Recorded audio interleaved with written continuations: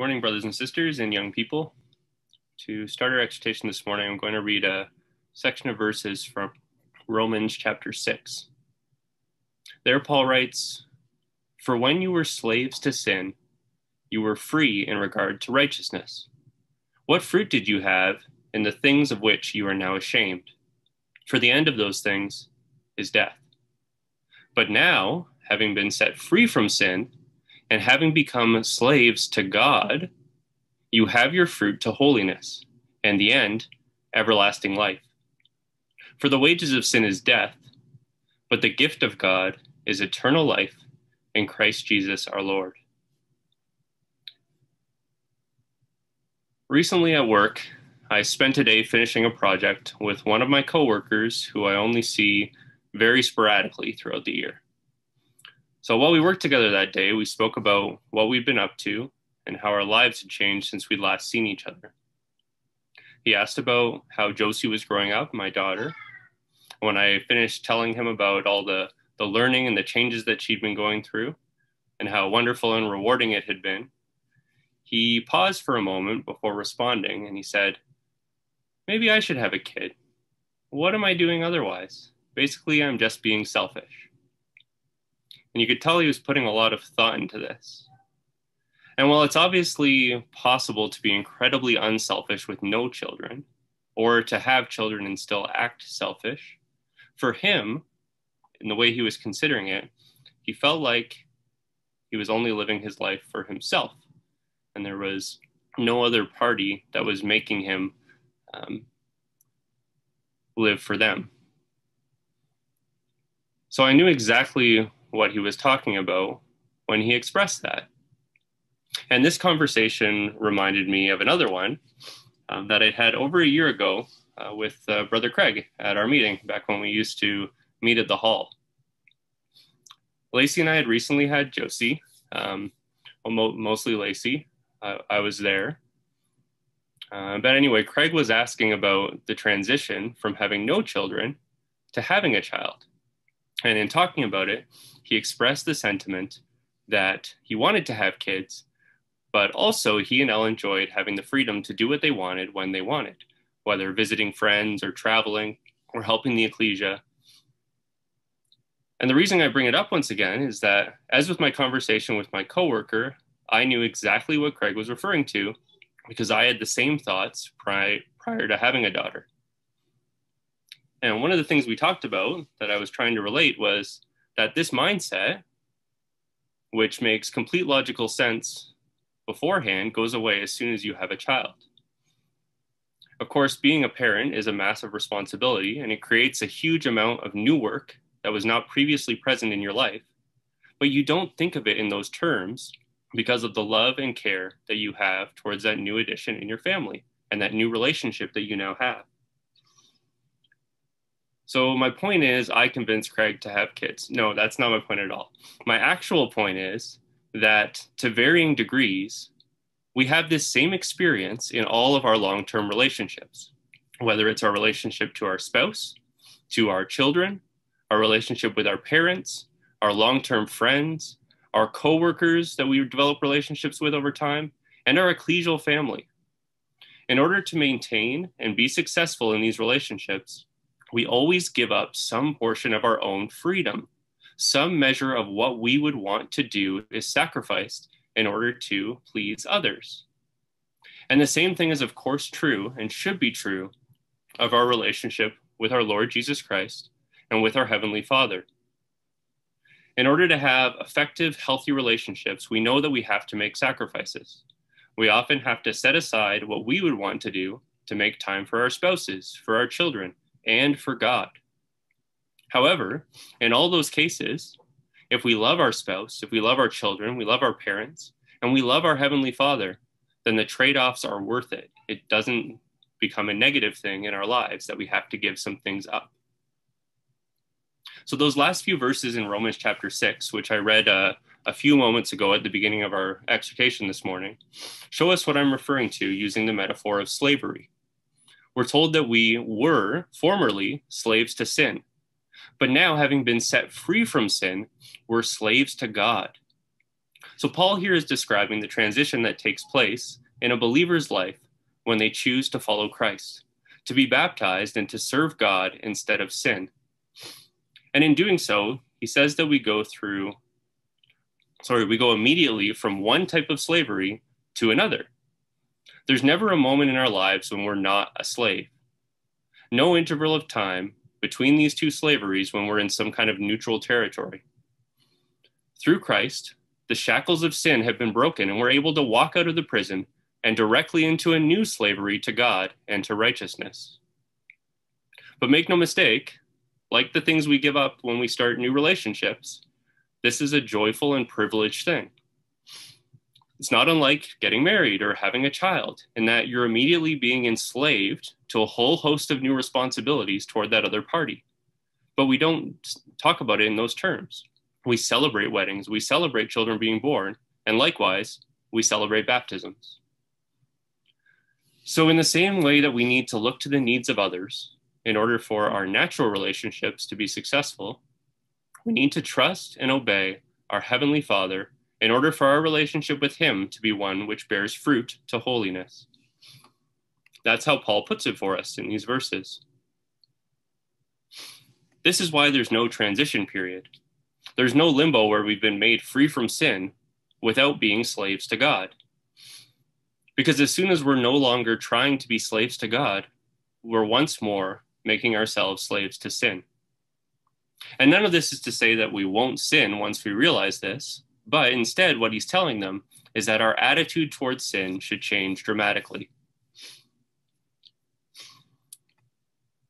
One of the more difficult aspects of trying to follow Christ and to serve God is our desire to compare ourselves to other believers, to judge other believers, and to see the failures of ourselves or of those around us as failures of God's righteousness, rather than measuring ourselves up to the perfect example of Christ. And I had some experience with this in organizing the senior CYC for many years, for Kitchener and then for Cambridge. And one issue that I sometimes ran into in having candid conversations with young people was they could become discouraged by the apparent hypocrisy of other members of the ecclesia. I would hear things like, that brother talks about this from the podium, but I know what they're actually like. Or this brother or sister or this other young person does this in their personal life. So who are they to tell me what I should be doing? What they were missing, and what is difficult for us because of human nature, is that it's not hypocritical to know what you should do and still struggle with it. No longer being a slave to sin does not mean that we're magically freed from all practice of sin. You and I, of course, still sin. But what Paul means is we've been freed from the reign, dominion, and mastery that sin once possessed over our lives. This is where slavery to God becomes vital. Because Jesus freed us from sin, not so that we could continue to live in it anyway, but so that we could strive to live according to the will of his Father, which is, of course, what he did perfectly. This is why in verse 22 of that section in Romans 6, when Paul tells us that we've been set free from sin, it uses what's called a passive participle in the original Greek. So the verb there, if Paul had used an active voice, it would mean that we set ourselves free from sin somehow. But instead, what it's saying is the total opposite. We were originally passive in this liberation, and the Lord Jesus Christ was the one who was active, acting out the will of his heavenly Father. Paul tells us elsewhere in Romans 5 and the 8th verse that God demonstrates his own love toward us, and that while we were still sinners, Christ died for us. The action took place before we had any opportunity to somehow earn it on our own. So our slavery to God actually grants us tremendous freedom in other aspects of our lives. We're going to look at a couple of verses about that freedom. Christ tells his disciples in John chapter 8, and reading there at the 36th verse, that if the Son sets you free, you will be free indeed. In the letter to Corinthians, 2 Corinthians, in the 3rd chapter, reading there at the 17th verse, it tells us, where the Spirit of the Lord is, there is freedom. In the letter to the Galatians, chapter 5 and verse 1, Paul writes, "For freedom Christ has set us free. Stand firm, therefore, and do not submit again to a yoke of slavery." Of course, he's referring to that slavery to sin that he'd mentioned before in Romans. And a little further down, in verse 13, he continues, "For you were called to freedom, brothers. Only do not use your freedom as an opportunity for the flesh, but through love serve one another." And finally, another section of verses in Romans chapter 8, and beginning at the first verse, we're told, "There's therefore now no condemnation to those who are in Christ Jesus, who do not walk according to the flesh, but according to the Spirit. For the law of the Spirit of life in Christ Jesus has made me free from the law of sin and death. For what the law could not do, in that it was weak through the flesh, God did by sending his own Son in the likeness of sinful flesh, on account of sin. He condemned sin in the flesh, and that the righteous requirement of the law might be fulfilled in us who do not walk according to the flesh, but according to the Spirit."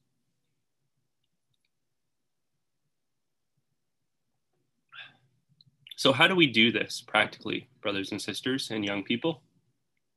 What can we do to ensure that we are walking according to the Spirit? Well, we have to look to Christ. We have to look to that ultimate example of what it means to fully embrace the will of God in all of our thoughts, all of our words, and our actions. The phrase, "What would Jesus do?" has become so ubiquitous that it's lost much of its power, because we've probably heard it so much. In the world, it's taken on a shallow application of having two options in front of us and asking, well, which of these options would Jesus take? Without necessarily giving thought to what situations Christ would put himself in to begin with. Not simply how would Jesus react, but having a much deeper understanding of how Jesus would act, what he would do, and what he was really all about. Paul tells the Corinthians in 1 Corinthians 11, and this is the first verse, he says, "Be imitators of me, as I am of Christ." So really he's telling them to be an imitator of Christ. And in 1 Peter 2, and the 21st verse, Peter writes, "For this you have been called, because Jesus also suffered for you, leaving you an example so that you might follow in his steps." And finally, in 1 John and chapter 2, and reading the 6th verse, we're told, "Whoever says he abides in him," that is Christ, "ought to walk in the same way in which he walked." So what was Jesus all about? I'm sure we've all read the account of his ministry in the Gospels over and over. I'm sure our Sunday school students could make lists of all the things that Jesus did and many of the things that he said and taught. So what are we doing to walk in the way that he walked? I think we're able to break down a lot of what Jesus put his effort into two categories. The overriding goal being that he was trying to do the will of his heavenly Father. But the actual actions that he did fall under one of these two subheadings. And the first one is spreading the gospel. Jesus was always talking about God, talking about God's plan, talking about what people needed to do to change or stop doing in order to partake in that plan. And the second thing is helping people. Jesus built relationships with people. He fed them. He healed them. He sat down and ate with those who society deemed undesirable. In John chapter 13, and beginning at the 13th verse, he tells his disciples, "You call me teacher and Lord, and you say, well, for I am. If I then, your Lord and teacher, have washed your feet, you also ought to wash one another's feet. For I've given you an example that you should do as I have done to you." And he was, of course, also excellent at combining those two aspects of his ministry. He would heal someone and then talk to them in the crowd about how forgiveness of sins was the ultimate healing that God could offer. He would feed a multitude, but later tell them that he was the bread. And he finishes that particular speech in John 6 by saying, This is the will of him that sent me, that everyone who sees the Son and believes in him may have everlasting life, and I will raise him up on the last day," talking about that hope that we have. Jesus' ministry is the perfect marriage of instruction and action, always going above and beyond what he was telling people to do, so that he could be the perfect example for them and for us. He didn't expect people to care about the message just because the message existed, even though they should have if they'd heard it. Instead, he went out of his way and did things that showed God's character. And then once he had their attention, he told them why he was acting that way. In our busy world, in 2021, it's difficult to imagine someone with the perfect mindset just stumbling onto our website or to social media or to our advertisements. Jesus knew that that wouldn't work, and the people around us have endless distractions and more enticing options at their fingertips than they did in Jesus' day. Instead, he went out and got people interested by helping them first. And Christ acted this way because his character, which matched that of his Father, compelled him to do so. So we know we have been given some specific instructions. We know God doesn't want us to lie. He doesn't want us to steal, commit adultery, covet, murder, worship idols. We know that he wants us to love him with all our heart. He wants us to love others as ourselves. Those are some simple rules that God has laid out. But those still aren't the culmination of his ultimate expectation for us. God expects us to accept his Son as our Savior and give our lives to him. And in so doing, we develop that character of Christ by becoming slaves to God, as Paul puts it in Romans. A little further down in Romans chapter 12, and beginning at the first verse, we read, "I beseech you therefore, brethren, by the mercies of God, that you present your bodies a living sacrifice, holy, acceptable to God, which is your reasonable service.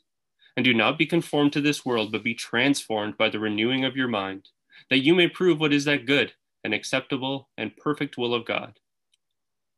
In 1 Corinthians chapter 10, beginning at verse 31, we're instructed, "Whether you eat or drink, or whatever you do, do all to the glory of God." 1 Corinthians 16, verse 14 says, "Let all that you do be done with love." And in Colossians 3, verse 17, we're told, "Whatever you do in word or deed, do all in the name of the Lord Jesus, giving thanks to God and the Father through him." And continuing on a little further down in verse 23, "Whatever you do, do it heartily, as to the Lord and not to men." So while it's true that God has rules that he wants us to obey, beyond that, he's far more interested in who we are than he is in what we do. Much more concerned with our character than with our education or our career or our hobbies, things that take up so much of our effort and time. Because of these things, only our character will be taken with us into eternity. In the letter to the Ephesians, chapter 2, and beginning at verse 8, we're told, "For it is by grace you have been saved through faith. This is not from yourselves, it is the gift of God, not by works, so that no one can boast. For we are God's workmanship, created in Christ Jesus to do good works, which God prepared in advance for us to do." And Paul reiterates this truth a little further in this letter in Ephesians chapter 4. Beginning there at the 14th verse, he says that we should no longer be children, tossed to and fro, carried about with every wind of doctrine, by the trickery of men and the cunning craftiness of deceitful plotting. But, speaking the truth in love, may grow up in all things into him who is the head, Christ, from whom the whole body, joined and knit together by what every joint supplies, according to the effective working by which every part does its share, causes growth of the body for the edifying of itself in love. God doesn't expect us to do a specific job or move to a certain city. God expects us to trust him, love him, and try to pattern ourselves after his Son, Jesus Christ. That phrase, "What would Jesus do?" when applied earnestly, is still the best question that we can ask for every decision and every action that we make. And continuing on in that letter to the Ephesians and reading chapter 5, verse 1, Paul says, "Be imitators of God, therefore, as dearly loved children, and live a life of love just as Christ loved us, and gave himself up for us as a fragrant offering and sacrifice to God." And if you're on Sunday school, it's interesting how well our thought for the week tied in with the exhortation this morning. So thank you very much for that. And Christ picks up on this as well, the same idea. In the Gospel of John in chapter 14, and reading there at the 6th verse, in response to Thomas asking him, "How can we know the way?" Jesus answers and says, "I am the way, the truth, and the life. No one comes to the Father except through me. If you had known me, you would have known my Father also. And from now on, you know him and have seen him." If we truly believe that Jesus is the way, then Jesus can never be in the way. Our relationship with Jesus doesn't hinder us from doing things we want to do. It doesn't take away our freedom that we had previous to this relationship. Because anything that our relationship with him prevents us from doing, anything that he wouldn't do himself, isn't something that we should be doing in the first place. Much like any trepidation I had at the loss of freedom once I had a child was instantly squashed by my love for my daughter, leaving the slavery of sin involves a recognition of the amazing free gift of grace and love bestowed on us each by the Father. And this in turn reveals the tremendous freedom and comfort provided by our slavery to him. The world looks at this idea and doesn't understand it. They'd laugh at it. Why would we want to be slaves to anything? However, we know that the wisdom of the world is foolishness with God. If we're striving to be like Christ, then we'll show that same love that had been shown to us to those around us. And I truly believe that this is our best hope of creating interest in the message of the gospel in the coming kingdom. Christ continued to manifest God's love through real and tangible actions throughout his entire ministry. He went out of his way to show love to the unloved, to show kindness to those who are otherwise cast aside, to forgive those who we would not dream of forgiving. And he displayed an attitude of humility and his obedience to his Father's will in all of this that he went through, culminating in his death on the cross.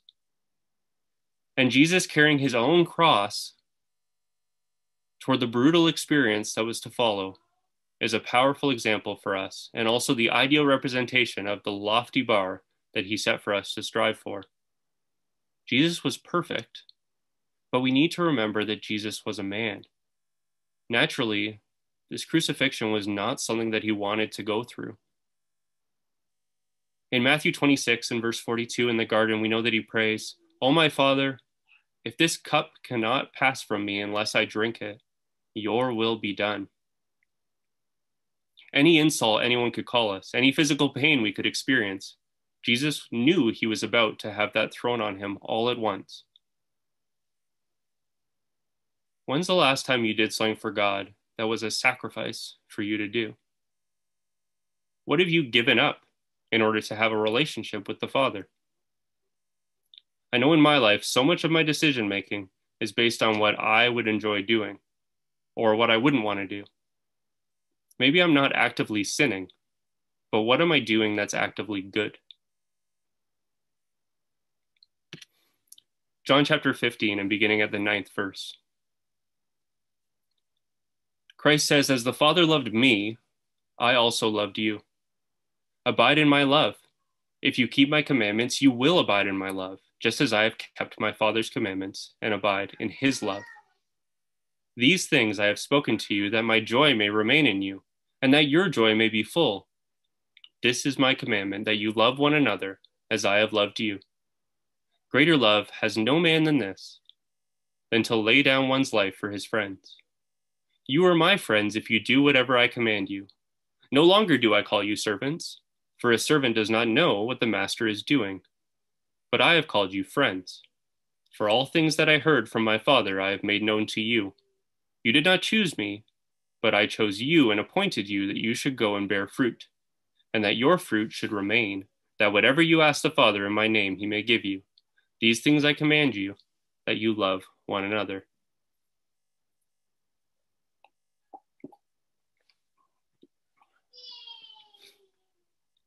A year or two ago, spending hours playing with toy horses, or nenes, as we call them in my house, would not have been high on my list of fun activities. You could say that I never did it. Now I play with nenes all the time because I value my relationship with my daughter. Renovating one of our bathrooms just so I can immediately gut and renovate our other bathroom literally sounds like someone designed a punishment for me. But I'm happy to do it and help Lace with it because I value my relationship with my wife. What sacrifices like this am I making to show that I value my relationship with my Heavenly Father that I have through the Lord Jesus Christ? Well, God has asked us to obey Him, to become slaves to Him rather than slaves to sin. And we need to read God's Word in order to determine what He would have us do. Then we need to put what we learn about God's character into action in our lives by showing His love and striving to act justly, to love mercy, to walk humbly, that we can present ourselves as a living sacrifice to Him. That love should be made apparent to our brothers and sisters in the way that we lift each other up instead of judging each other too harshly, the way we help those who are struggling instead of cutting them off from our lives, and the way we celebrate each other's good qualities rather than becoming jealous and looking for each other's bad qualities. And furthermore, we can be a reflection of that love that Christ showed to those in the world. Even though we can't miraculously heal them, we have an opportunity to extend the same hope to them which has been given to us. And this is what Christ placed utmost importance on above the healings and the miracles. We often look for boxes we can tick in order to know that we're serving God correctly. I did the daily readings, check. Finished my Sunday school homework, check. Attend an ecclesial function, check. Oh, there's going to be a lunch, double check. Those things are all good and important. But God is looking beyond that for a change in our attitudes towards sin and a change in our character to become more like His and His Son's. So to close our thoughts this morning, before we remember Christ through the emblems, I'm going to read a section of verses from Romans chapter 12. And it's about how He wants us to compose ourselves as members of Christ's body. And as we read these verses, we can think about how perfectly Christ accomplished these ideals that we read about. And of course, how we can also work on them in our own lives. So Romans chapter 12, like I mentioned, and we're going to pick it up at the 9th verse. Let love be without hypocrisy. Abhor what is evil. Cling to what is good. Be kindly affectionate to one another with brotherly love, in honor giving preference to one another, not lagging in diligence, fervent in spirit, serving the Lord, rejoicing in hope, patient in tribulation, continuing steadfastly in prayer, distributing to the needs of the saints, given to hospitality. Bless those who persecute you. Bless and do not curse. Rejoice with those who rejoice and weep with those who weep. Be of the same mind toward one another. Do not set your mind on high things, but associate with the humble. Do not be wise in your own opinion. Repay no one evil for evil. Have regard for good things in the sight of all men. If it is possible, as much as depends on you, live peaceably with all men. Beloved, do not avenge yourselves, but rather give place to wrath, for it's written, Vengeance is mine, I will repay, says the Lord. Therefore, if your enemy is hungry, feed him. If he's thirsty, give him drink. For in doing so, you will heap coals of fire on his head. Do not be overcome by evil, but overcome evil with good. Do not be slaves to sin, but work to make yourselves slaves to God. Thank you very much.